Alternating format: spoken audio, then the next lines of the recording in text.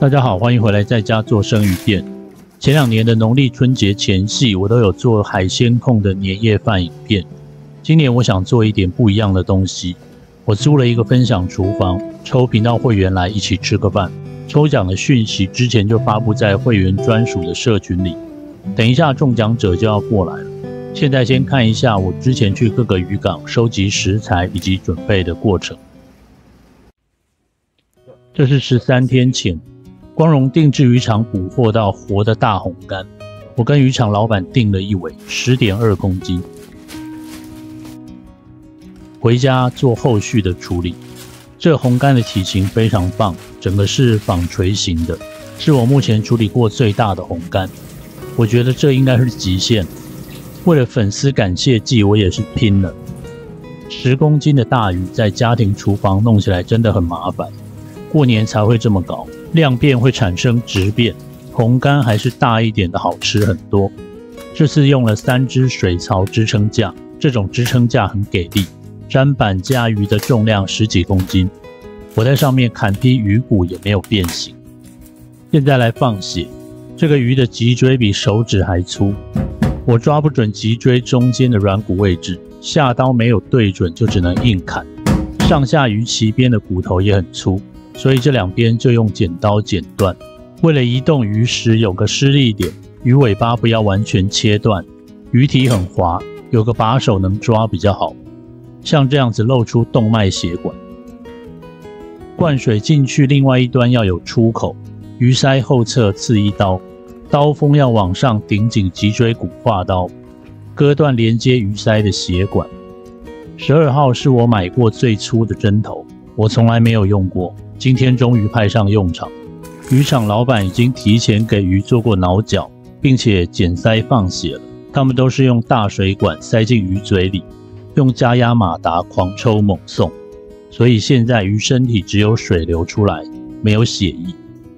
活体挠脚剪鳃用大管子灌海水，这种放血效果也是挺不错的。现在光荣渔场的服务越来越好，人越来越多，稍微拉高了消费市场对于渔获的标准，有赖于所有观众对这件事的重视。产业的升级要从消费端开始，钱往哪边流动，供应端自然会做出改变。鱼鳃跟脊椎骨相连，用刀尖沿着脊椎骨画半个圆，先分开鱼鳃，鱼肚割开一拉，整副鱼鳃就下来了。大鱼的鳃都很尖锐，戴上防护手套比较好。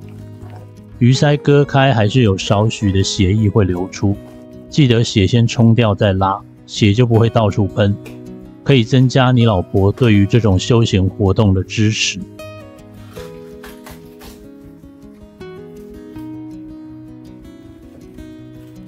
整个肚子里面都是肥油，还有白色的脂肪肝。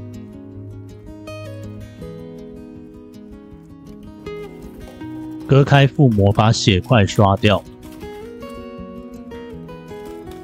因为这个鱼太长了，冰箱放不下，我就先切掉鱼头，切开脊椎中间的软骨，然后折断鱼头再切，比较省力，也避免砍劈时对鱼肉的挤压。我称了一下，光是这一颗鱼头就1公斤重。包纸巾的画面直接跳过，装进塑胶袋里。这个袋子是我自己定制的，用来搞大事。上次抽奖那条8公斤的红干，吸得我差点没气。这次用真空机来抽，这个机器能随时按暂停，就能控制自己想要的鱼肉弹性。现在是倒数10天，陈船长昨天带鱼货进港，他帮我留了3尾金目雕，1尾风传金目，我立刻来南方澳跟他拿，顶级新鲜，真漂亮。这一批金目雕我要做一夜干，1尾软金眼雕做生鱼片送人，不熟成就先去掉鱼鳞。这种体型的鱼做一夜干要先3枚切，有脊椎骨的一半可以烤，没脊椎骨的一半可以干煎。金目雕的一夜干肉质十分特殊，跟一般市面上卖的一夜干都不同。我每次吃总是会赞叹一下，而且外面没有在卖的，分享这个给会员吃吃看。这个一夜干的制作之前也有拍过影片，做法很简单，只需要时间来酝酿。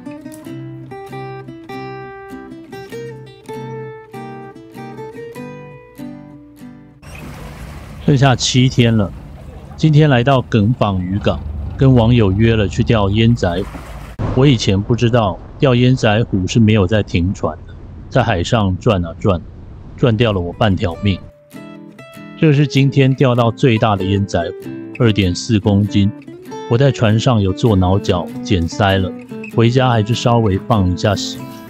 烟仔虎的活动量很大，血很多，第一时间放血，肉比较不酸。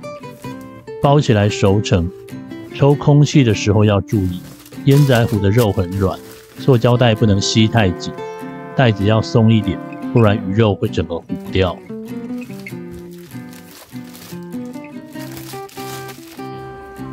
现在倒数4天，这是我最后一次来南宁鱼市场，过年之后这里就要拆了。看来看去，今天最漂亮的就是这批黄鲫鱼，买回去做干熟成，也买一些牡蛎回去做小菜。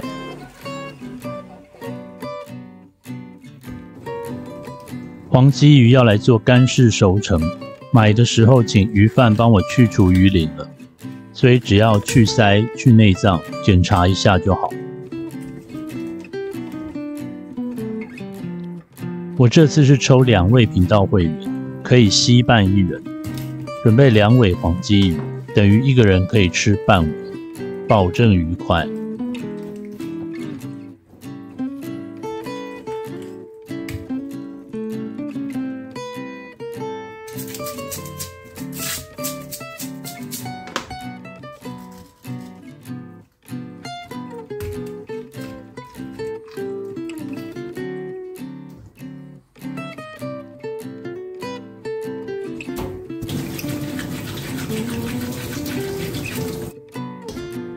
从脊椎下方刺一个洞，把鱼吊起来。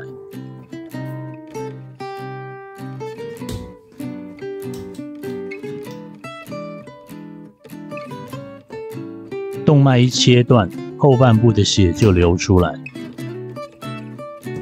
掉进冰箱熟成3天，让血持续流出。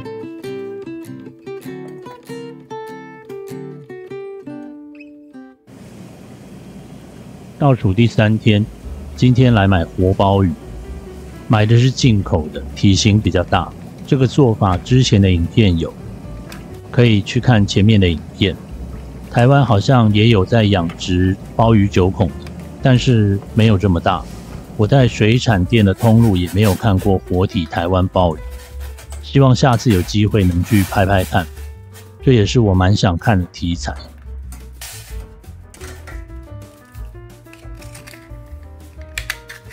鲍鱼烫一下，挖出来吹干，等等腌制。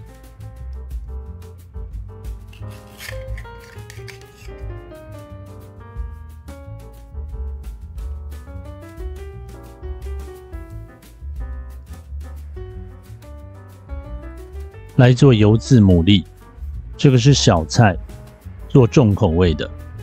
之前的影片是做烟熏跟油渍2种，我后来发现综合起来才是最棒的，有一种成熟男人的韵味。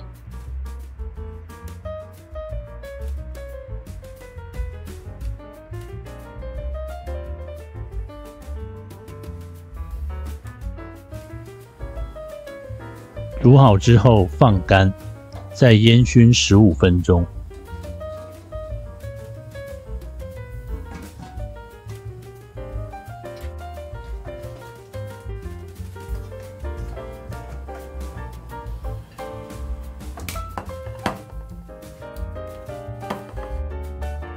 鲍鱼放进煮好放凉的酱汁里，腌制3天。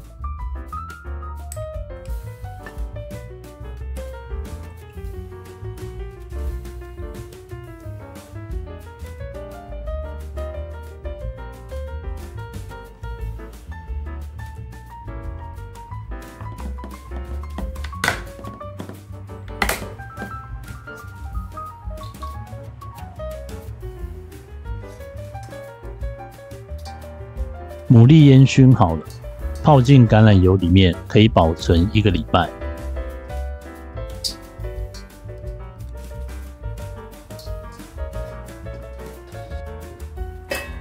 倒数第2天，今天把鱼头汤煮好，然后冷冻保存。活动当天要用来煮米粉汤，我把准备工作都分开，一天做一些，这样子比较轻松。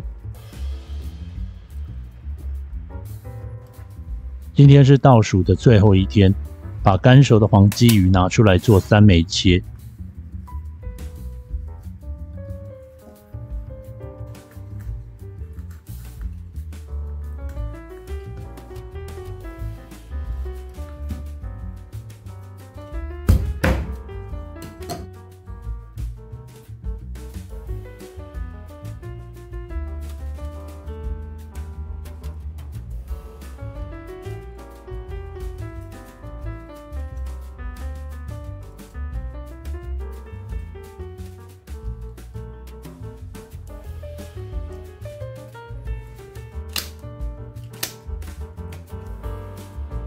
切好，去除腹骨，拔掉中间的鱼刺，拔鱼刺的画面就跳过了。其实这中间还有很多画面，但剪接的时候觉得太琐碎，就都删了。包含红干鱼4次换纸巾，烟仔虎2次换纸巾，一夜干放冰箱吹风2天，让肉质转化。每天检查黄鲫鱼的状态，擦掉流出来的鱼血等等，整个画面非常多，但是我必须平衡一下新旧观众的感受。旧观众觉得很多很琐碎，新的观众觉得跳过太多过程，有些观众觉得废话太多，那我就稍微平衡一下。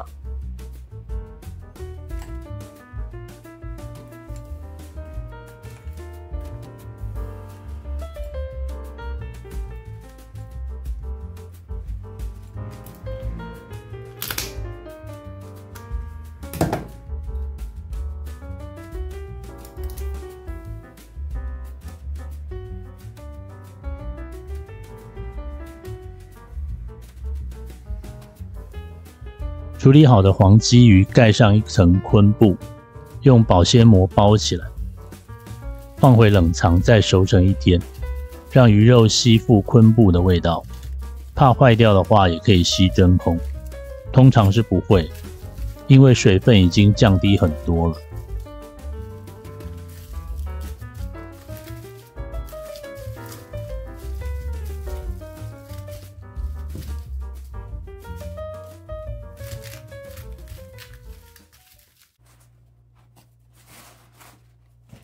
好，重头戏来了，熟成12天的红干今天开封。虽然活动是明天，但是我想今天就把红干分切好，明天才不会手忙脚乱。还有其他的配料要准备，打包设备跟器材等等。熟12天的鱼皮水分很少，鱼鳞用削的更有效率，但是比新鲜的更难操作。这里鱼皮不小心就削坏了，看了吓一跳，这个鱼也太油了，这像不像是那种翡翠赌石的影片？削掉石头的一角来看看种色。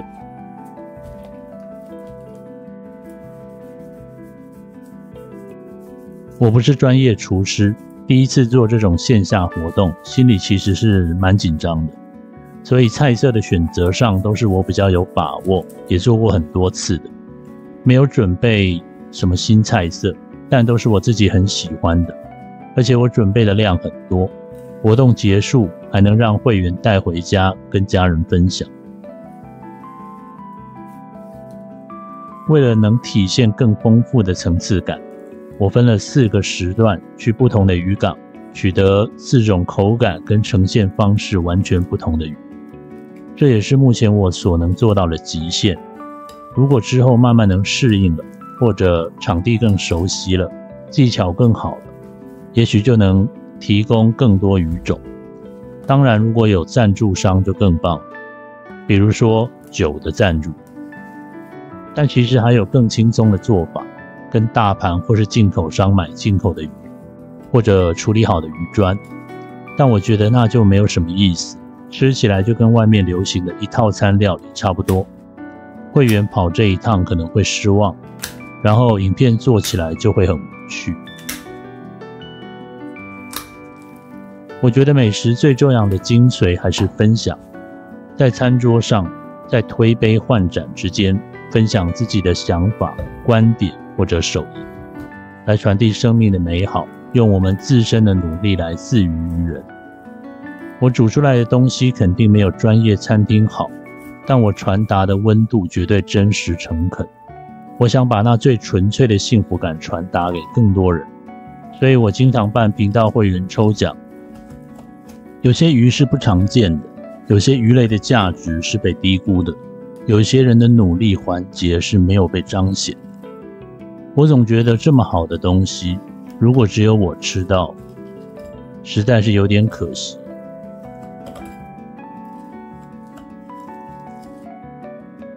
这么大的鱼，光是捧着就很重，切开来油脂的香气很浓，肉色、肉质各方面都很好。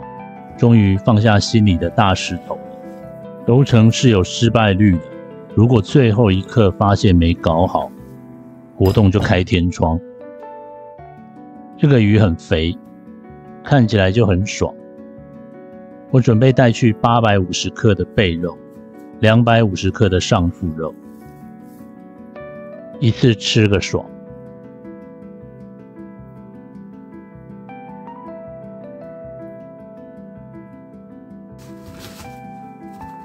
现在是活动当天早上，下午就要出发去台北了，把熟成7天的烟仔虎拿出来切。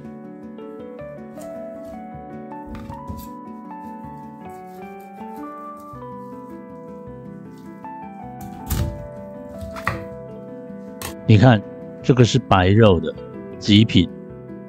一般烟仔虎的肉是偏红色，夏天的时候是深红色，像尾鱼那样。肉里的油脂越多，颜色就越粉。这种粉红色到接近白色的，那就是很棒的。再加上我熟成7日，水分都排除掉一些，肉质就更加的绵细软滑。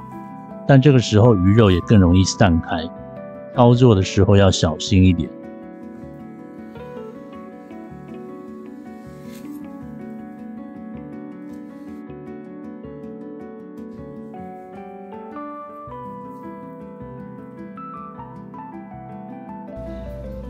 来买我最喜欢的佛祖牌米粉，接着就粉末登场了。今天全程只用2把刀，这个刀架纯粹装逼用的。会员还没有来，先把第一道菜准备好，然后排餐具、煮白饭、热汤。必须要感谢我老婆，我经常偷说她坏话。他还愿意跟我一起搞这个疯狂的企划。大过年的，我在这里跟各位讨个赞，很合理吧？那接着就进入用餐的环节了。这一次，我看着别人吃。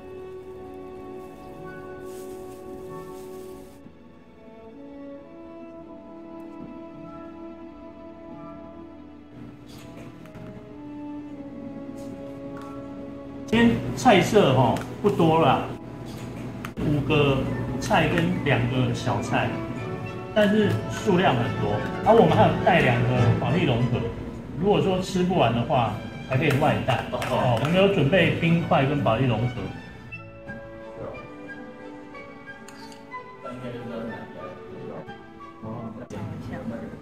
好，等一下我来介绍一下用干式熟成熟3天。然后第3天的时候切开，再把它用昆布包起来，所以它鱼肉吃起来有昆布的味道。这个的话，我有多带1条，是1份这样。好，它这边是3份。它吃完那1份，如果有人有兴趣的话，可以外带，我回家自己切给他。因为我本来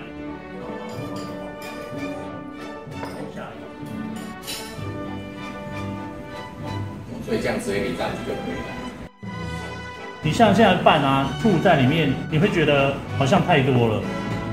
你拌着拌着，它会吸进去，它会吸进那个饭心里面，因为饭在热的时候啊，会膨胀30%，然后这时候它就利用它那个空心，把那个醋吸进去。那如果你放到它冷了，它会缩回原本的大小。因为赤醋是熟成过的，就是它用酒粕再熟3年，味道呢，还好今天天气比较热一点，不然的话，一次吃那么多冷的啊，我不确定别人能不能接受。我以前常在家弄，然后有朋友一开始觉得很高兴，然后吃完以后就觉得好像太多了。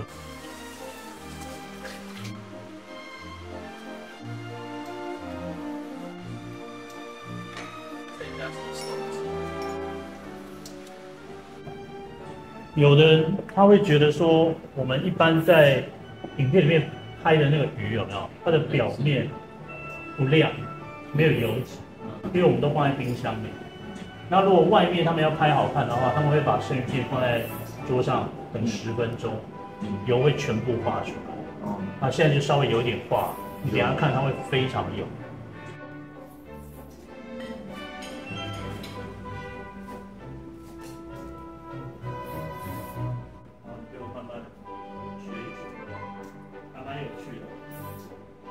只有在季节最好的时候，就这个时候，它是白肉，它原本是红肉，就跟尾鱼一样红红。它因为油脂多到某程度进去了。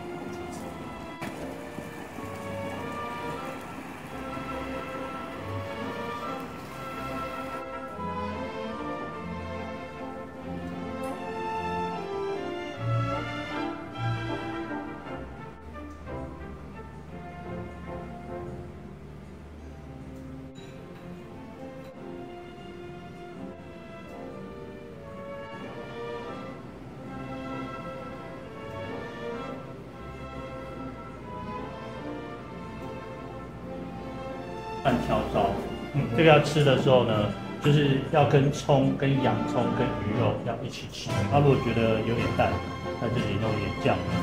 这是1份，还要准备第2份。如果吃得下，再做第2份，因为炙过了吃不完就收不起来。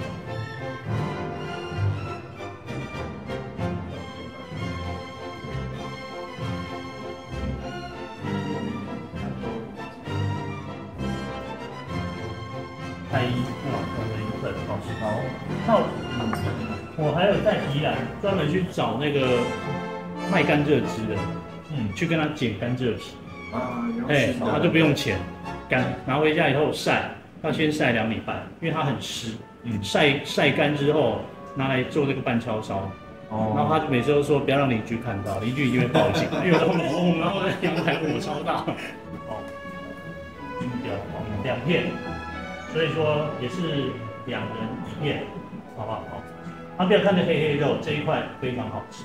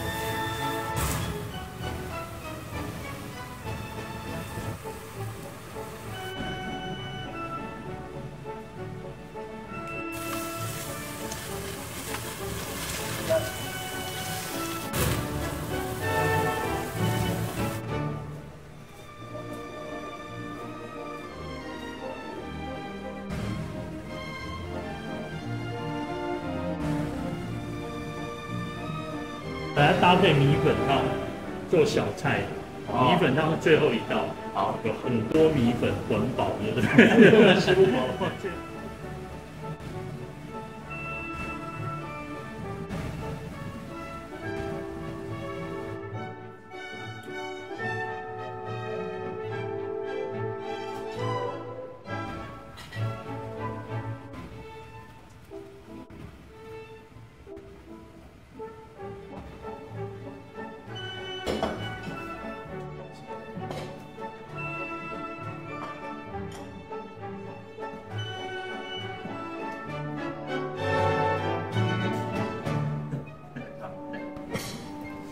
生鱼片是真的蛮惊艳的，因为自己吃过很多鱼，那各种鱼也都有吃过，但是唯独就是熟成鱼没有吃。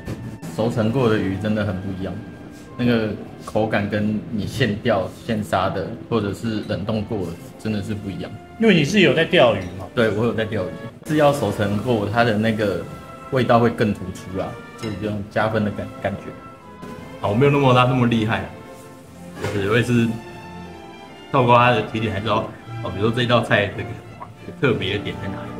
好吃就随便吃，现在就品尝那个层次，在烟熏牡蛎，那个味道真的是完全没有腥味，而且带着有一种像吃烟熏甘蔗鸡的那种口味，非常非常的浓，那个烟熏味非常非常的浓厚。